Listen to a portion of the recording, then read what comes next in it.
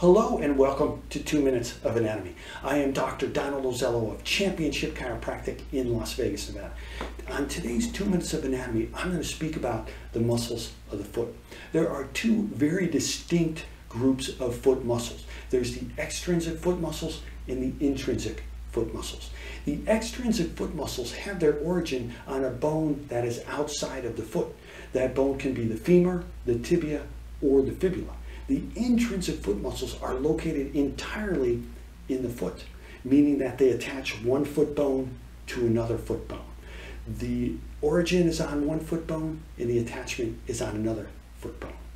The responsibility of the intrinsic foot muscles is mainly fine motor motions, things like motions of the digits.